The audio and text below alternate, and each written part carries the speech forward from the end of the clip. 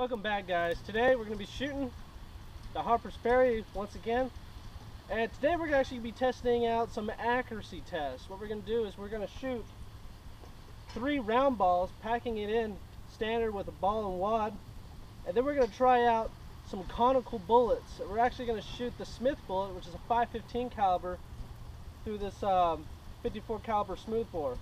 Now I know it's not the absolute most tight bullet you can put in here, but however it will be paper patched. You'll see when I load it that the actual paper cartridge that it made is lubed, and it also has a layer of paper around it, so giving it a much tighter fit. So one thing I want to know is what kind of accuracy, if any, can I get with a conical bullet out of a smoothbore, and we'll see if they actually fly straight or if they'll tumble. So anyways, guys, let's go ahead and see what the Harper Sperry can do. Alright guys, we're at 21 meters or 63 feet. First shot, round ball.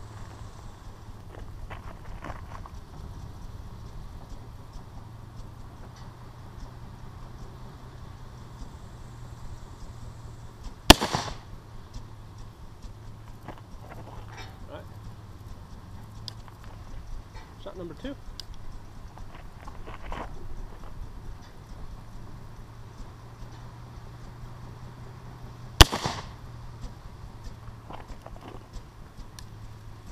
Third shot.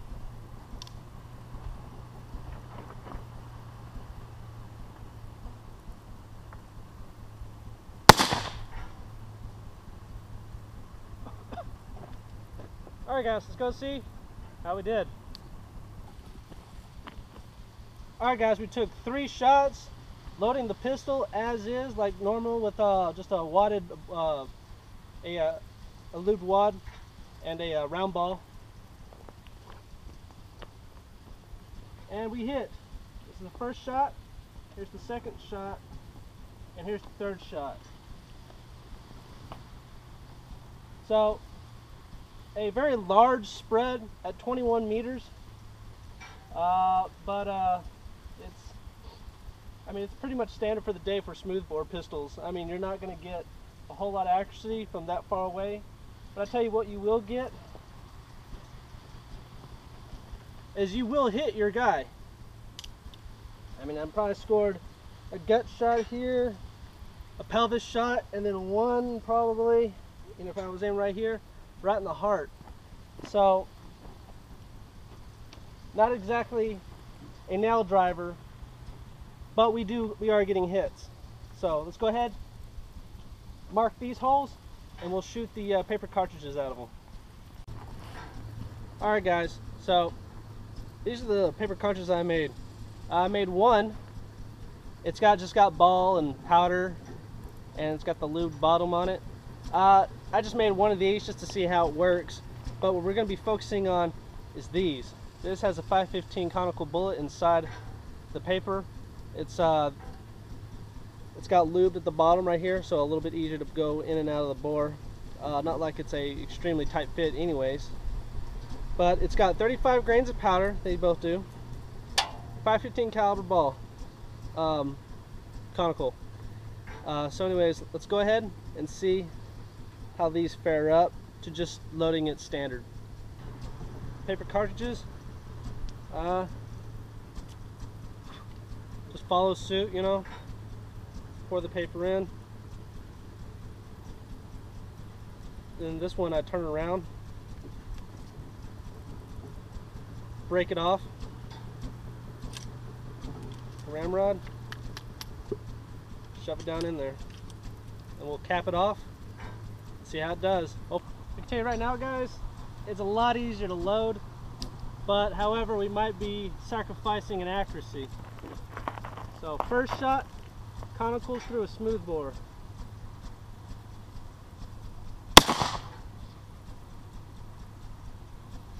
Give this some kick.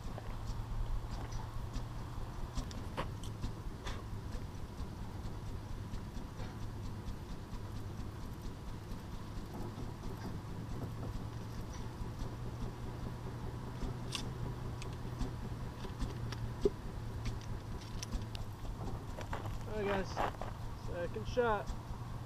Conical through a smoothbore.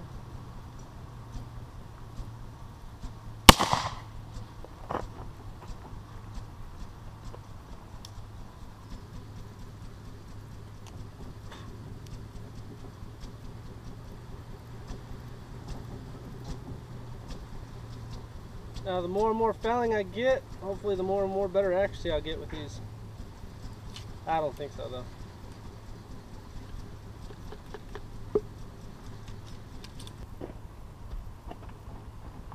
Third shot.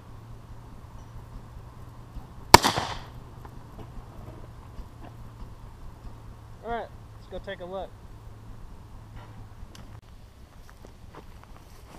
Alright guys, well, first shot was right here. As you can see from the shape, it's almost a perfect conical, which means it tumbled a lot.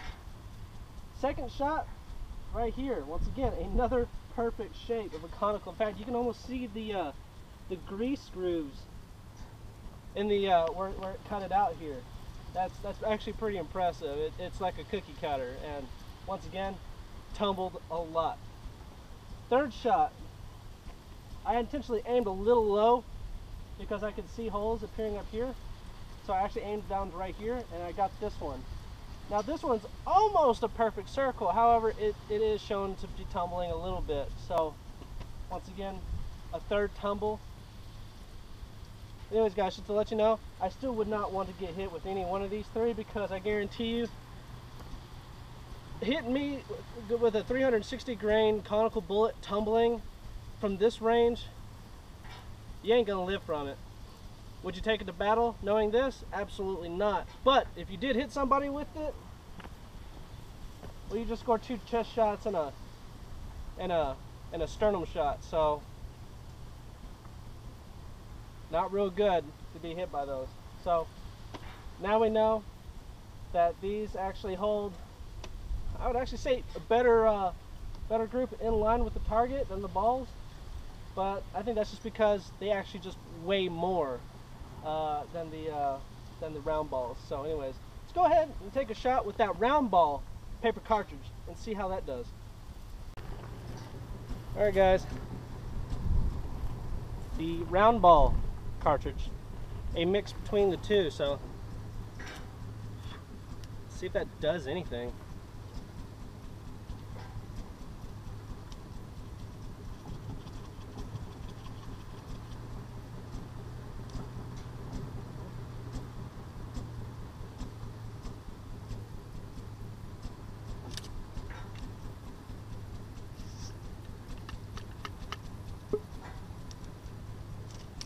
Good seal, I can tell already. Let's cap it off, see what she does. Alright guys, paper cartridge round ball. Essentially it's just the same amount of powder, the round ball packed with a paper wadding. See if it does anything different.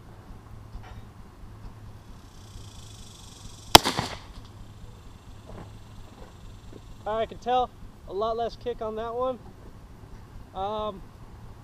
Just because it just didn't get a good seal like you would with a lewd wad or a heavier ball. So let's go see how that one did. This looks like that round hit right there. So if I was aiming for a guy right in the middle of his chest, I would probably have scored a liver shot. Looks like it's holding about the same accuracy as the rest of the round balls. Alright guys, so what we've pretty much learned is you need rifling to stabilize a conical. That's why our forefathers put rifling in their pistols when it came down to using the more conical style bullets. From what we found out is that it's not a tack driver by no means, no matter what you use. However, you will hit whatever you're aiming at if it is a man-sized target at about 21 meters. Once again, the smoothbore has its limitations. That's why more innovations were to come. But however, I'm still having a blast with this smoothbore pistol. And once again, I highly suggest to anybody that doesn't have one of these, go pick yourself up one. It's a great shooter. Any type of black powder pistol of the single shot variety, it's just fun. And guys, I'll probably have a A couple more videos to come with the Harper's Ferry. Absolutely fun to shoot. But I think I have in mind, maybe since it's a smoothbore, I might make it where I can shoot a little bit of shot out of this. So stay tuned. Anyways guys, remember to friend, subscribe, like, and I'll have more videos to come. Peace.